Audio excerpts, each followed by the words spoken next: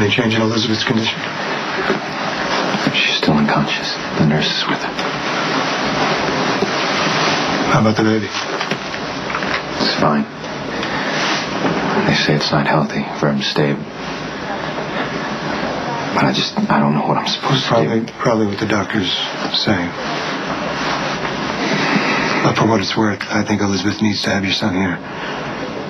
If she senses that he's not, she could slip away. What makes you think so? The same thing happened when Molly was born and Alexis was post-op.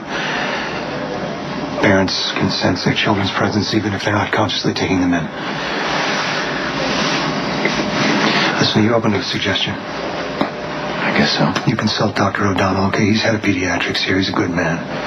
He may be able to come up with a way for you to keep your child here and not jeopardize his emotional well-being. But even if they do make you take your son home, you do not lose hope.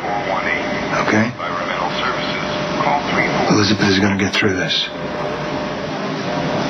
She got a lot to live for.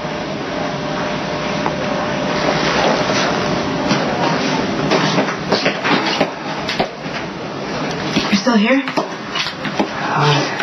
Yeah, Stone Cold is naturally craving updates on this little bundle, so thusly I remain. How is the baby?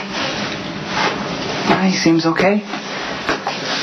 But according to Nurse Epiphany, he might not be for long unless he's sent home to bond with his family. Yeah, well, Lucky won't hear that, so he wants Elizabeth to wake up and have the baby here, so we need to make this as homey of an experience as possible for the baby. How? With black leather onesies and a chrome... No, the child is a Spinelli.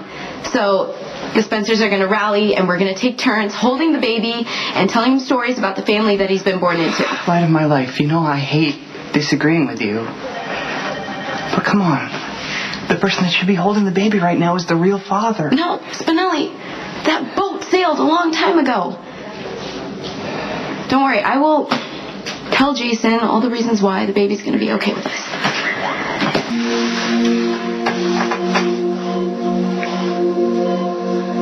I gave you my word that I would do what's best for our child. And now the doctors don't know when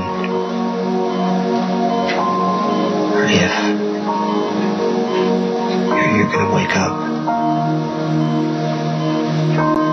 And I don't want to believe that you're dying.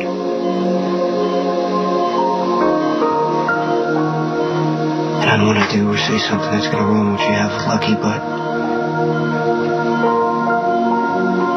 they're telling me our son needs to go home.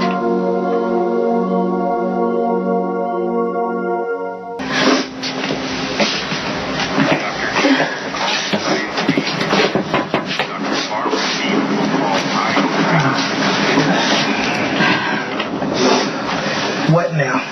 The jackal begs permission to accompany the fair blonde one on her visit to the awesome baby known as Spencer. And they say too much time on the computer doesn't cause brain damage. Okay, with all due respect to your formidable security instincts, Look, stop talking. I don't want to hear your mouth running. I don't want to look on the visitors list and see your name forged there again. I will allow you to accompany Miss Spencer while she visits her nephew, but Our deepest gratitude. Stop talking. Or you can leave. Okay. Come on in.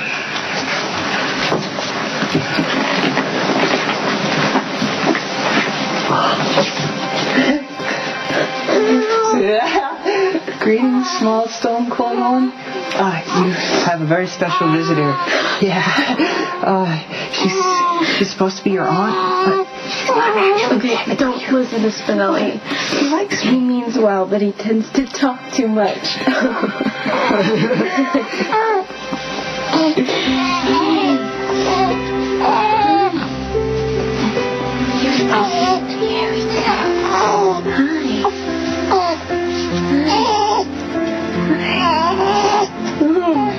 Look how little and perfect you are.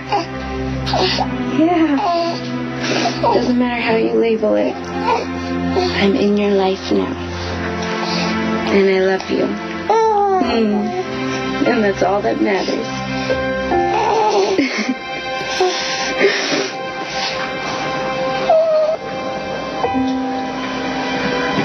Our son needs you. You know, all this time, all these weeks and months, the only thing that ever made any sense to me was that no matter what else happened, our child would have you. So please, Elizabeth.